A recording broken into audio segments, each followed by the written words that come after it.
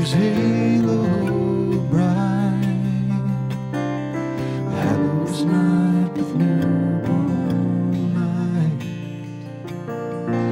Let no night this light subdue. Let our faith shine anew. Let our faith shine anew. Let our faith shine anew. Yeah, let our faith shine anew.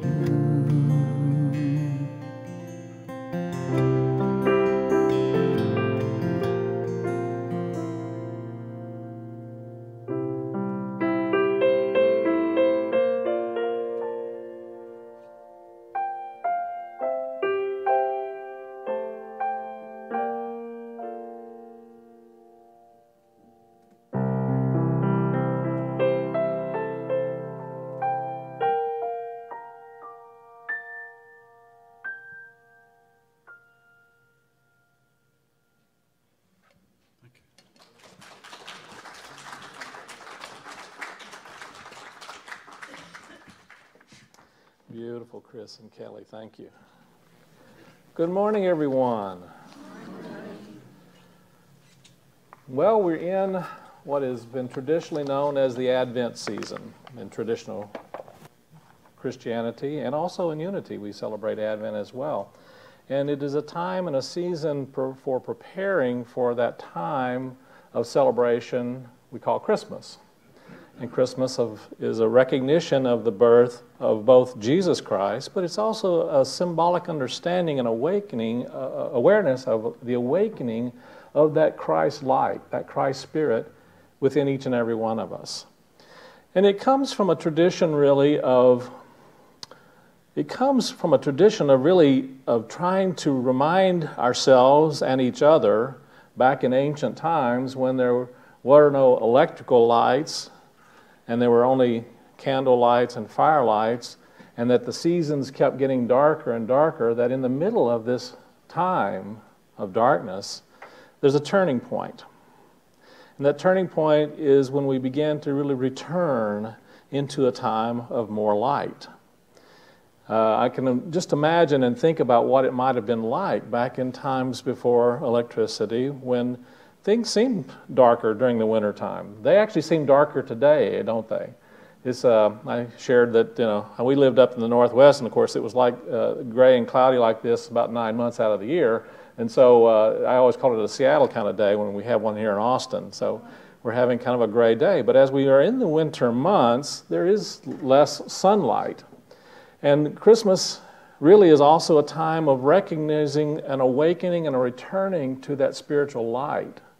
It's an awakening of awareness of spiritual consciousness and our connection and our oneness with God, with the divine. And in Unity, Charles Fillmore presented an understanding and awareness that each one of us has unique spiritual qualities that were demonstrated by Jesus the Christ and by his disciples. And these qualities he called the 12 powers of man. That includes humankind, which is also women as well. So we talked a little bit last week about 3 of those powers, one being faith. And faith is this energy, of course, of being able to draw into our experience and our awareness that which is in the invisible realm. That's not yet in form or shape, but it is still there in potentiality, and faith is what helps bring that into our experience. We talked about strength, which is the ability to withstand, to endure, to go through difficulties and challenges, to overcome. And we also talked about the energy, the consciousness of wisdom. And wisdom is an ability to, in many ways, know beyond knowing. It is an ability to recognize truth and to listen to our own inner awareness and inner guidance. It's beyond knowledge. It really is that feeling and that sense and experience of knowing because you know, you know? So this week we're going to talk a little bit more about these unique spiritual qualities that are in every one of us, and ways that we can actually develop more of these spiritual qualities so that you and I can allow ourselves to magnify and enhance and grow more into that spiritual consciousness of our unique divine nature, which in unity we call the Christ within. Jesus, of course, Christ is, I've said over and over again, and Christ is not Jesus' last name. Christ is an energy, an awareness, a consciousness, a state of being that Jesus demonstrated to the world. And you and I, each of us, have that within us in absolute potentiality.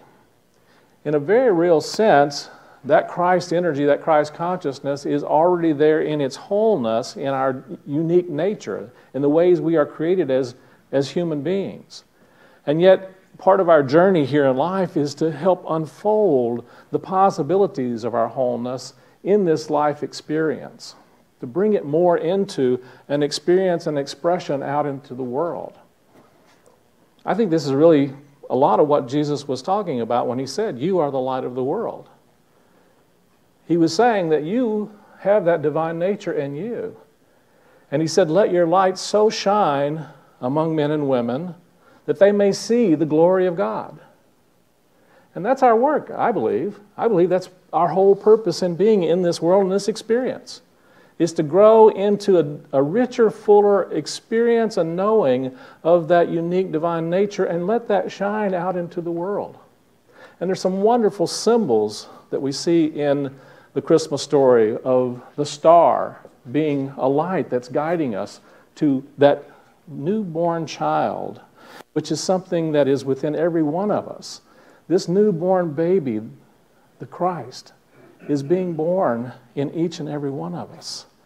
And we're being guided in so many wonderful ways to know more about that, to experience it more, and to express it more in our lives. So one of these powers that is so important and so significant for each of us to experience our unique divine nature and to be able to express that in the world is the power and the energy of love.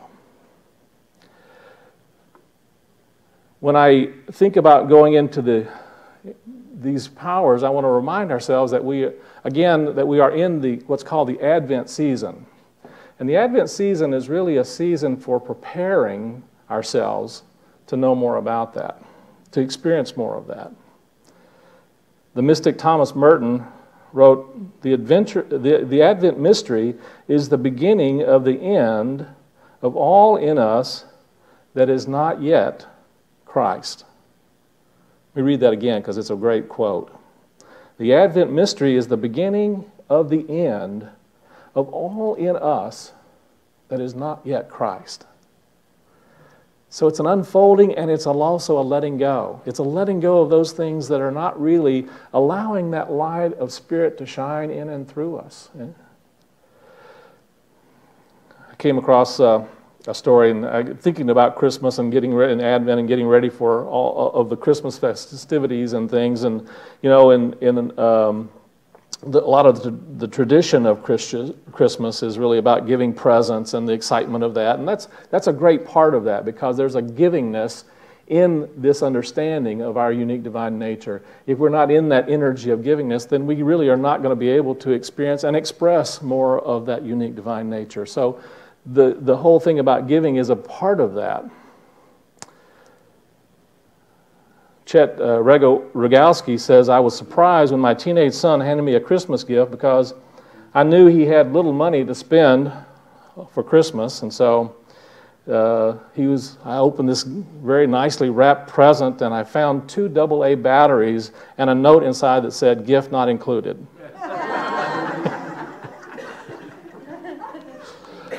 And there was a boy and his dad who adventured into the woods to find just the perfect Christmas tree. They were out there looking and looking, and they walked for hours, and the snow was starting to come down, and they were really examining every tree and looking, and the dad was just really checking out all the trees. And as the afternoon turned into evening and the temperature started to drop, it was getting colder, the young boy said to his father, "Dad, I really think we better take the next tree that we see, whether it has lights on it or not."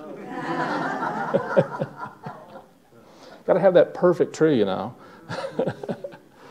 So I love these traditions, and I love the energy that can happen around Christmas when we begin to recognize that they are really, even all of these traditions, the celebration, are about an awakening of spirit, an awakening of spiritual nature, a being born of something that is more than our more than our limited way of understanding, and expressing more of that unique spiritual nature.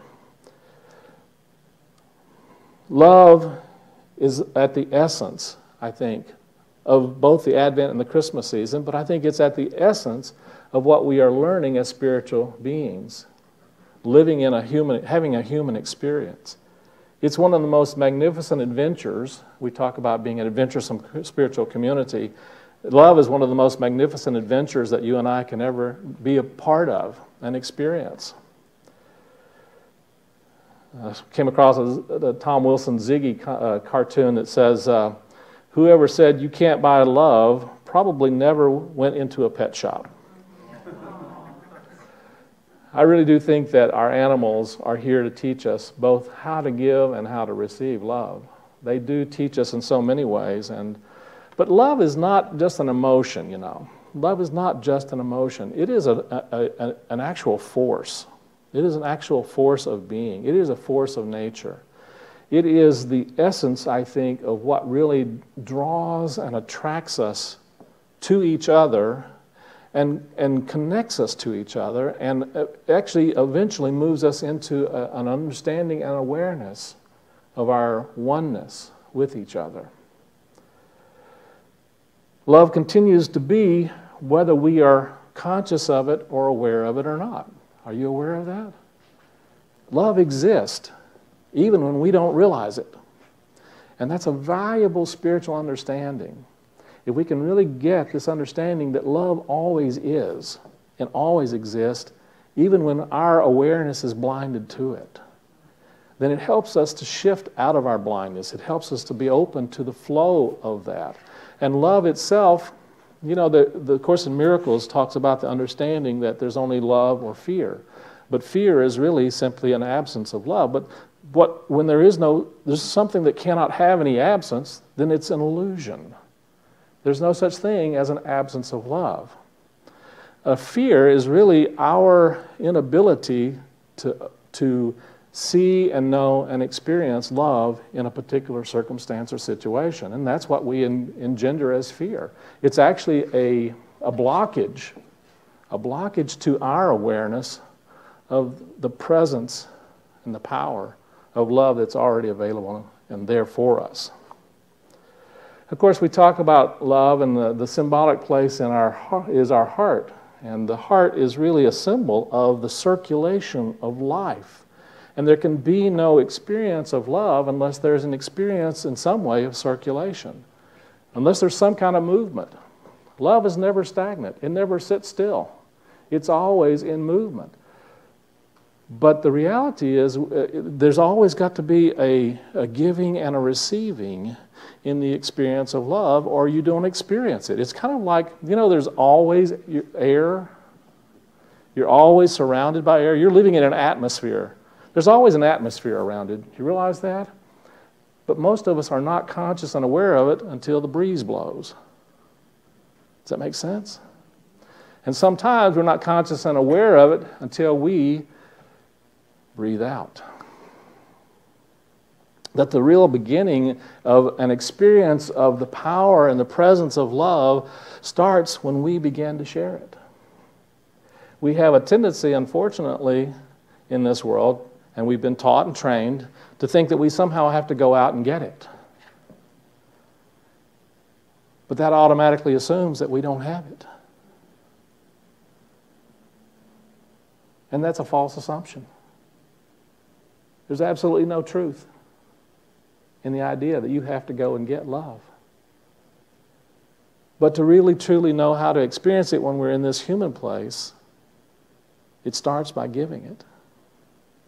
It starts by opening up your awareness to the power and the acceptance of that energy and that power and the sharing of that both with ourselves and with others. One of my favorite definitions of love that came to me some years ago was reading M. Scott Peck. Many of you are familiar with The Road Less Traveled. And he defined love this way. Love is the willingness to extend oneself for one's own or another's spiritual growth.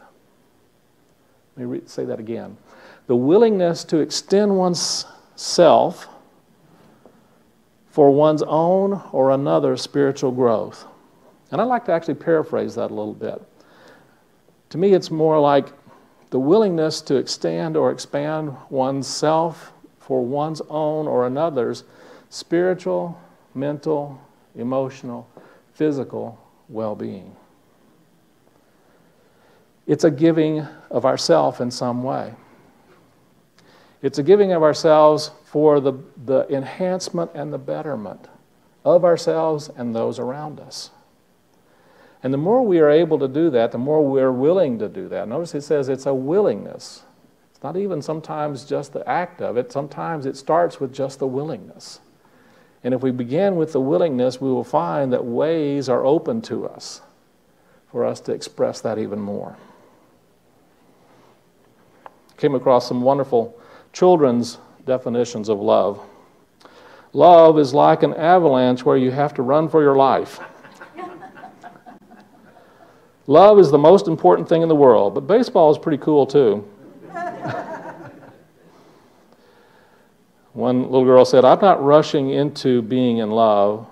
I'm finding fourth grade hard enough." There are many opportunities and challenges when we consider developing the energy of love, the consciousness of love, the spiritual quality of love. Winifred Wilkinson Hausman, in a wonderful book called Your God-Given Potential, gives some wonderful steps for developing love. She says, first of all, there's interest. You need to be interested in something or someone. Show an interest. You cannot love anyone unless there's something there that first interests you. Focus your interest on God and on finding God. Focus your interest on developing love. Seek out the good in all persons and situations. And then the next step is acquaintance. She says you need to be interested enough that you want to get to know God, this person, this circumstance, this situation. You're interested in will lead you into a deeper personal connection or knowledge. And then affection. Affection is that warm feeling that grows within us, an awakening or a fondness that leads us into the feeling of goodness, of the presence of God. And then she says, then, of course, there's attraction. One of the things about love is that love is very much like magnetism or gravity. Gravity is always pulling at us, isn't it? And interestingly enough, there's gravity influencing us even if we're in the deepest reaches of space. Are you aware of that? That there are pulls that are going on in all kinds of ways. And love is much like gravity. It kind of holds us to each other. It holds us to the earth. You know that the earth is loving us enough to hang on to us and to attract us and to allow us to stay in this energy, in this atmosphere, in this environment. Love pulls us together. It binds us. It unites us. And then you move into a step that she calls identification. Identification is a point beyond loving God and loving good. It occurs when you feel yourself one with God. You desire an even stronger and deeper connection, something which will reinforce this oneness in all things, at all times, and in all ways. The Course in Miracles says, whatever the question, love is the answer. I love that. In fact, we had that printed on T-shirts at the Unity Church in Charlottesville, and it was one of the most well-worn. I still have some of those, and it's got holes all in it, and it's still loved. And then Love brings you into a knowing and an experience of what's known as, been called in traditional terms, atonement. But a more aware understanding of that word is at-one-ment. Love brings you into the knowing of at-one-ment. And you really do not move into that experience and that knowing of at-one-ment without the energy and the consciousness of love pulling you there.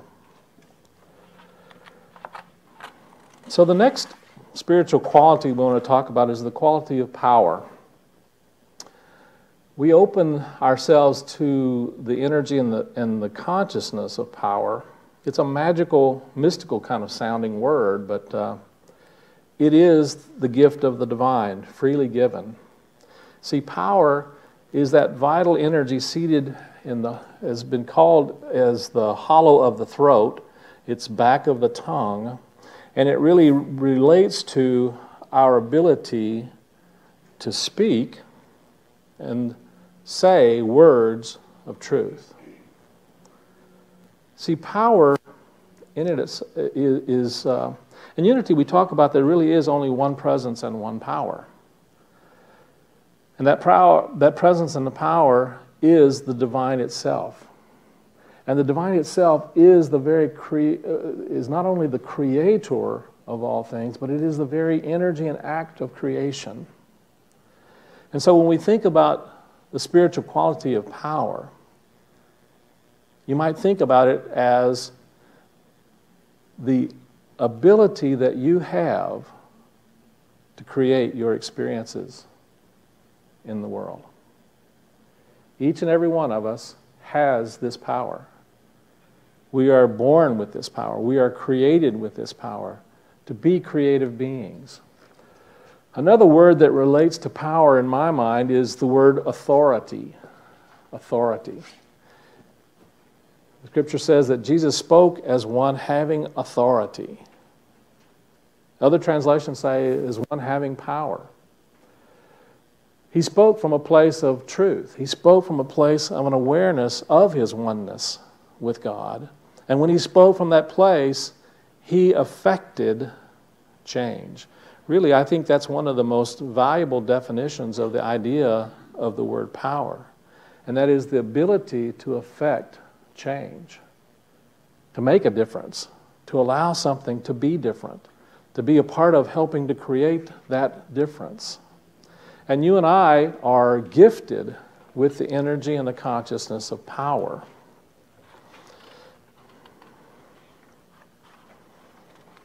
There was one evening a preschooler, Crystal, she was with her parents and she was sitting on the couch chatting, and Crystal asked, "Daddy, you're the boss of the house, right?" And her father proudly replied, "Why, yes, I am the boss of the house."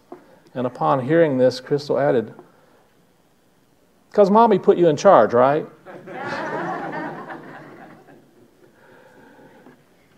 We know where real power lies, right? But the reality is sometimes power is, we think that power is something other than what it is. We think that power sometimes is control. And the reality is we often lose our power by thinking we have to have control. Don't we? See, the energy of control is something very different from power. The energy of control is a fear of not having power. We see this so much in our politics today. There's so much about control.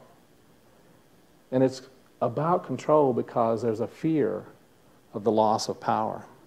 There's a difference between the energy of power and the energy of force. Dr. David Hawkins, if you've not read some of his works, that wonderful, amazing book called Power versus Force, highly recommend that everyone read this work because it gives a very clear and just empowering understanding of the difference between power and force.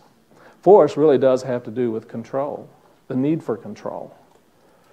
And the reality is the moment that we find ourselves in the energy and the need for control, we have immediately given away our power. Can you see this? Anybody ever felt the need for control? Come on, just, cough it up. We do. We fall into that, and it's because we have lost touch with that connection we have of the unique power that works in and through every one of us. And so, awakening to power, we talk about, one of the things that Winfried Hausman says is that we do need control in order to experience power. But control begins, one, with choice, and recognizing that we always have that. And one way for spiritual power to flow is by exercising control, not over others or over the world, but over ourselves. Determining what we think and feel is our faculty for awakening the power that is within us. That's the true power that we have, isn't it? And then the next step is to develop an energy, a consciousness of poise. By learning to control our thoughts and feeling, by developing that energy of poise, we're able to control the power that is within us and direct it in ways that are worthwhile and useful and can make a positive impact. The next thing she relates to in the steps to develop power is what she calls accord. And when we establish control and poise, we are in accord with that divine energy. I would call it alignment or harmony, you might say, with that divine power. And then another step in developing power is endowment. This is your first real experience of receiving that spiritual power. It's being open to the understanding that there is something greater within ourselves than our own limited abilities. Every Sunday we get up here in a circle, and before our service we do an affirmation that I think has been one of the most significant spiritual steps that has impacted my life. And that is a prayer that we say, it is not I, but it is the Spirit of God within that does the work. We also say, it is not I, but it is the Christ within me that does the work. In a very real sense, it is a turning over of the control from the limited ego awareness and consciousness, the me and mine, the little me, into a higher understanding that there's something greater that can work through us if we allow ourselves to step out of the way and let that happen. And then she says you move into an energy of dominion. You can command situations and circumstances by exercising dominion based first in your own self-government and always subject to the guidance of Spirit within you. You're able to declare, as Jesus did, all power is given unto me in heaven and in earth. And then they reach a level of experience and of mastery, as Jesus did. You are no longer separated from the very power that you are claiming and expressing. You become that power. Gandhi said, be the change you wish to see in the world. Be the power you wish to see in the world. Power flows through you without conscious effort, and you've attained this awareness of complete understanding of you are in the process of creating right now, in this moment. And that's truly the time of power, isn't it? It's happening. You're in that energy and that consciousness here and now. And a part of this understanding is also one of these magnificent divine qualities that we're talking about. We're talking about unwrapping our gifts for Christmas, and these are spiritual gifts. And they are often wrapped up in us in wonderful bows and things, but part of our work is to unwrap them and to allow them to be revealed and to have the energy and the excitement and the enthusiasm of that. That enthusiasm is actually one of those, and we'll get to that one later on. But one of the things that I love about the Christmas time is it is such a wonderful, magical time of imagination. And this is one of our beautiful spiritual gifts, one of our spiritual qualities. The gift of imagination.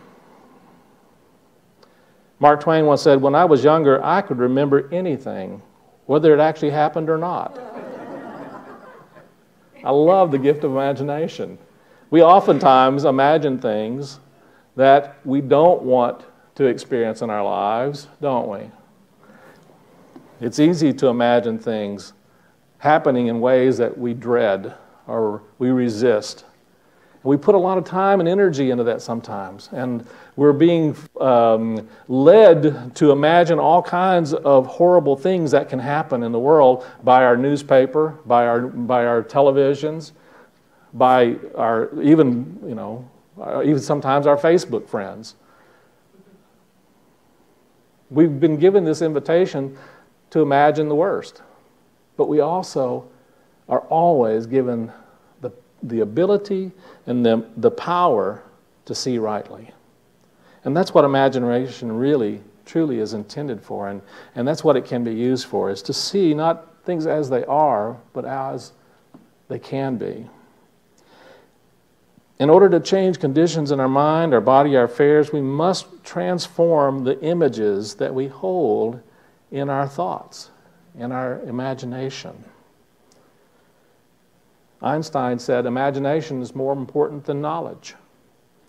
It is one of the things that allows us to, see, faith is one of the things that draws the divine substance into our experiences and draws it into reality, but imagination is what gives it form.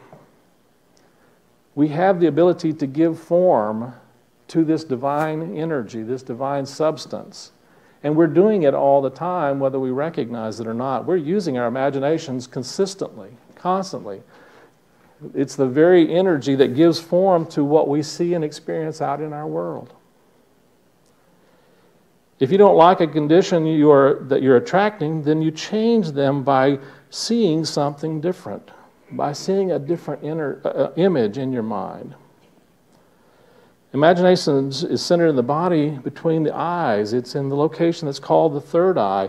And we see the world not through the lenses of what already is, but through the possibilities of what can be. And by doing that, we are in the process of creating those things that can be an enhanced blessing in our lives.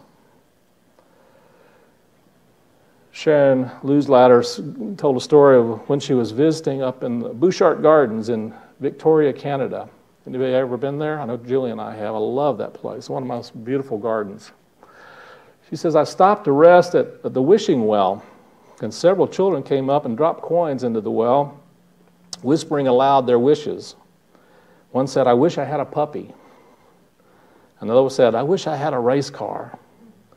Another one, the last boy, about 10 years old, came up, looked thoughtfully in the pool, and then grudgingly tossed in his coin and muttered, I wish I had a magnet. Not that would work, but in the imagination of a 10-year-old, I suspect that's what he might wish for. So there's steps to developing our ability of imagination. One is we want to do a cleaning of our imagination. We want to start shifting our energy away from those things that we're imagining that we don't want to happen, and erase the limiting thoughts and belief systems that we've been holding, the images that we've held about ourselves, about others, and begin to see them differently and see ourselves differently. The next step is consideration. You need to consider what it is that you're holding in your imagery, in your imagination. Looking through the eyes of awareness rather than the physical eyes. It says your imagination must be led. With your eyes closed, consider the image you want to present to the world and refine it with your inner eye. And then there's discrimination. You sort out these images and you select those that you feel like will express yourself more fully in the world, but also that you will begin to see more of in the world. You look for those things in others that you wish to draw forth from within them. And then observation. You simply are able to, one of the ways you keep your imagination focused on good is to observe, to watch for the good everywhere in all situations. If you train yourself to look for problems, guess what you're going to get to find more of? And that's one of the things that we have a tendency to do, is we tend to look for we look for problems. And that we're using our imagination to try and find problems, and it's working extremely well. Wouldn't you agree? One of the things that we do in our board meetings is we do appreciative inquiry. We ask the question, what's going well and what could go even better? I invite you to really think about it and ask this kind of question in your life. What's going well in your life? And what could go better? And again, holding an image of what you envision could go better for yourself.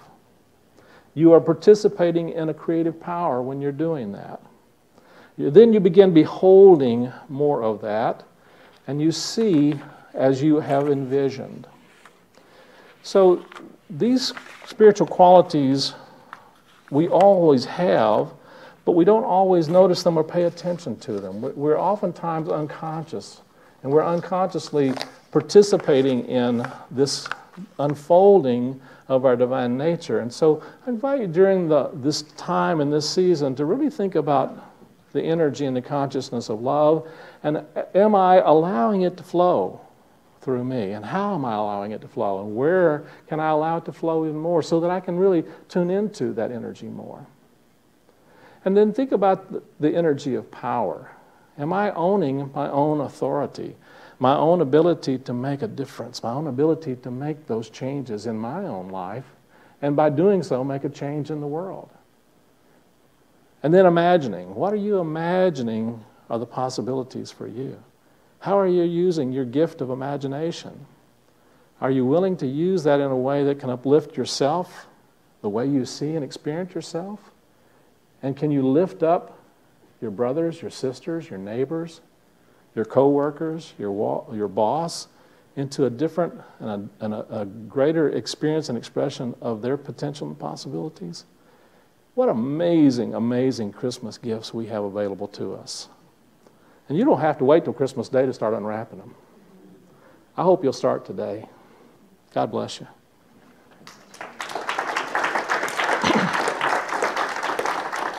Let's move into our meditation time. I invite you now to move into that peaceful, comfortable place within yourself. Take a nice deep breath.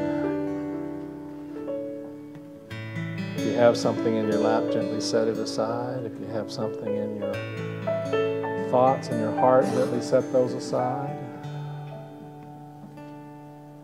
And just breathe in and out into that peaceful place within you where you are most open and receptive to knowing, to feeling, to experiencing the presence of the divine. The presence of God right here and now. And as you breathe in and out, just allow an expansion of your heart in the energy of love and the possibilities of deeper connection with those in life that you love and that love you, a deeper connection with God, the source. It is love that draws us and attracts us and connects us and binds us in our oneness.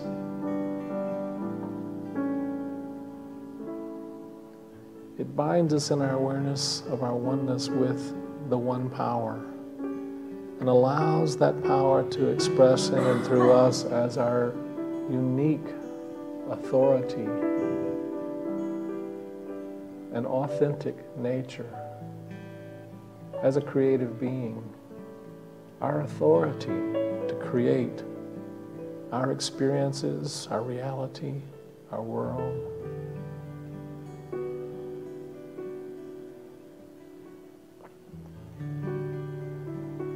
And as we expand the energies of the heart and spirit and mind into knowing our creative power and presence and love,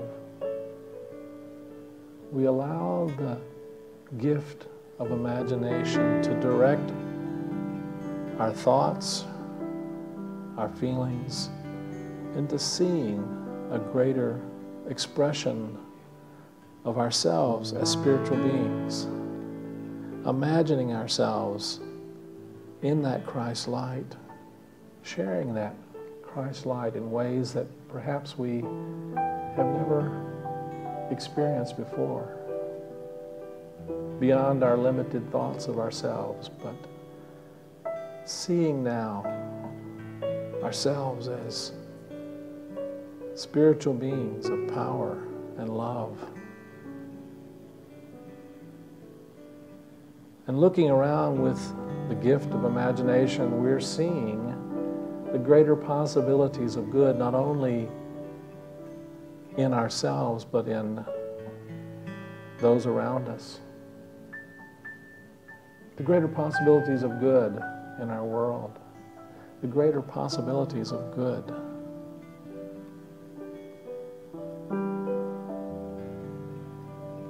In all of life.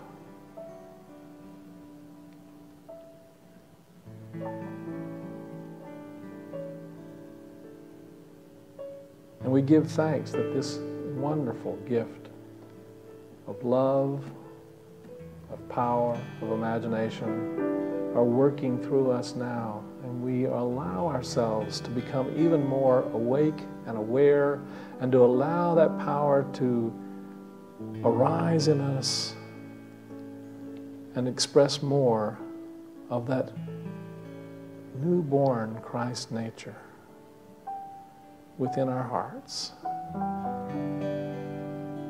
Thank you, thank you, thank you, Blessed Spirit. Take now a nice deep breath. Let that energy of gratitude come in your heart for these spiritual gifts and for the unfoldment of these gifts as we step forward into our daily lives. And another deep breath, and gently let your eyes come open, and when you're ready, let yourself be fully present here and now. And so it is.